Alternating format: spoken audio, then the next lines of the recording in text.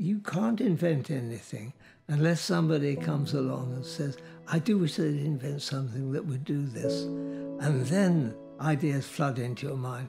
But until that key is turned in the lock, nothing seems to happen. It's very interesting. I've noticed this over and over again. It's the need that drives the invention. My parents gave me for Christmas one year a box containing all sorts of odds and ends, bits of electrical gear, magnets, compasses, nothing complicated. A bell, a light, whatnot. He said, there you are, go and play with that. I found it fascinating. It's by far the best Christmas present. And I remember bothering my relatives and people, even the postman, by asking, why do you need 2 wires to send electricity along when gas or water you can send just down a pipe? And of course nobody could answer it. I realized then that I'd have to go and find out for myself.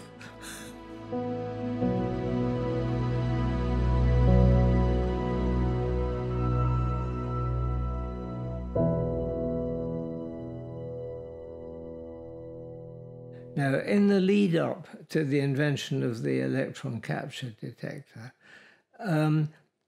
I had in mind a constant reiteration by my boss during the war, a delightful man called Robert Badillan. We worked on all sorts of subjects, but he was interested in the transfer of disease by airborne particles and so on. And he said, we just got no instrument at all to detect a draft, to measure a very low air movement. We can measure a breeze, but anything outside, but anything low, like the movements of air in a room, there's nothing you can measure it with at all. So, I mean, this was like red rag to a bull to me. Oh, he wants an invention. He wants to measure it. How could you do it? And that was, you could measure it by ionizing the air in a spherical space.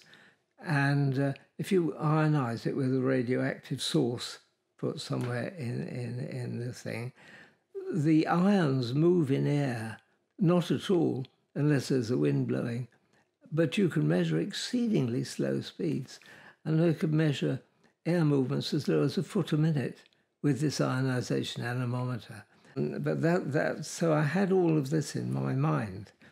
And then I moved on to the frozen hamster thing.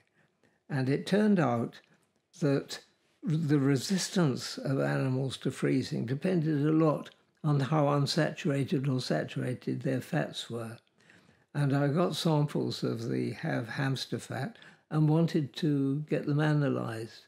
Now, Archer Martin had just got his Nobel Prize for inventing gas chromatography. And he had a lab just above mine. So I went up the stairs to Archer's lab and said, look, do you think you could tell me what the fatty acids are in this sample? And he looked, he said, oh, I'd love to do it. And he said, but how much is here? And I said, oh, there's about, 10 micrograms or something. He said, oh, no good. He said, you'll have to go away and bring back milligrams. Our instrument can do wonderful separations, but it's just not sensitive enough, the detector, to detect quantities that small. And then he looked at me and said, of course you could invent a better detector for me. That turned the switch, and I thought of this anemometer and all these things and movement of ions, and said, oh yes, I'll have a go at that. And in 2 weeks I came back with the first detector, which was a thing called an argon detector. In the course of trying to improve and lessen the amount of radioactivity needed in the argon detector, I happened to find an anomaly where you got negative signals, and this was the origin of the ECD. It was particularly sensitive to halogen substituted compounds, like carbon tetrachloride, which is quite poisonous, DDT, PCBs, all of those kind of things that worry the environmentalists. And so it became a very valued detection device for all sorts of branches of the environmental movement. It seemed to pick up the things that were poisonous and ignore the things that were harmless. In April 1965, I think it was, yes, when lying on my desk was a letter, and to my amazement, it was from the director of spaceflight operations of NASA, which was at that time only 3 years old and had hardly done anything at all. And he wrote asking, would I like to be an experimenter on the Surveyor mission to the moon to look at the soil and other things on the moon to see if they were suitable for astronauts to land there. And I think that it was probably one of the first contacts by the American space program with a British scientist. And the reason he wrote to me was not because I was a well-known scientist or anything like that. No way. It was because of the ECD and a few other devices I made, which were tiny little things that would easily fit on the primitive, simple rockets like Pioneer that NASA had first made. And more than that, it used very little power to produce its measurements, so that would be no drain on batteries or something. And it gave a clear, precise signal that could be sent from Mars to Britain. So it was just what they needed for their program. It wasn't because I was a notable scientist or anything like that. It so happened that in the village where I lived and that my lab was in those days, which was Bowerchalk, which is about 12 miles southwest of Salisbury in southern England, there lived also, very close to me, almost a neighbour, William Golding, the Lord of the Flies and other famous books. He was very interested in this question of life on Mars, and we would talk together.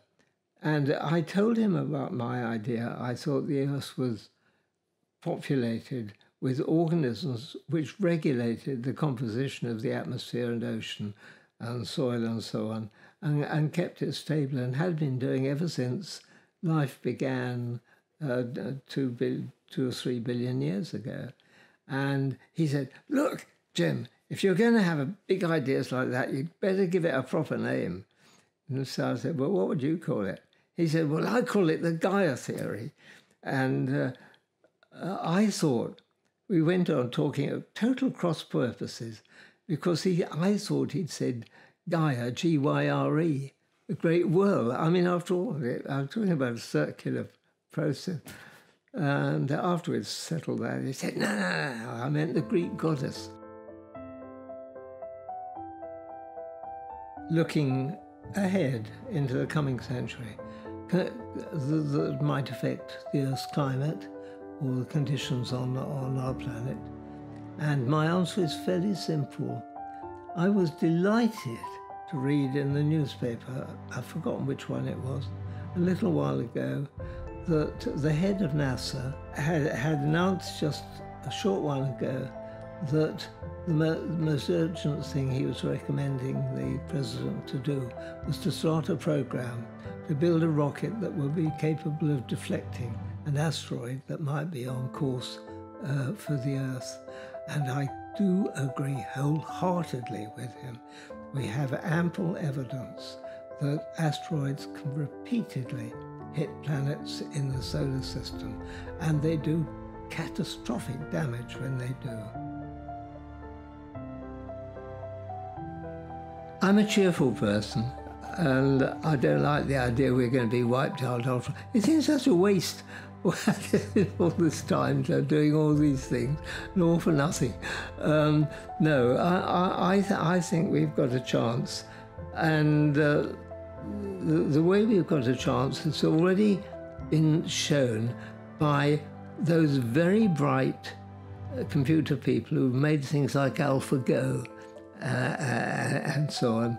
And this, I think, opens a doorway for evolution of new species of organisms, which are mainly, entirely, running on information rather than the ordinary physical constants that we run on. And we may, I doubt whether we'll see it because we won't be survive that long, but the future will be a planet with a fair number of these, call them what you like, I don't know. Cyborgs are a fairly good name, but they're essentially creatures that are based on AI and less and less dependent on chemistry and physics for their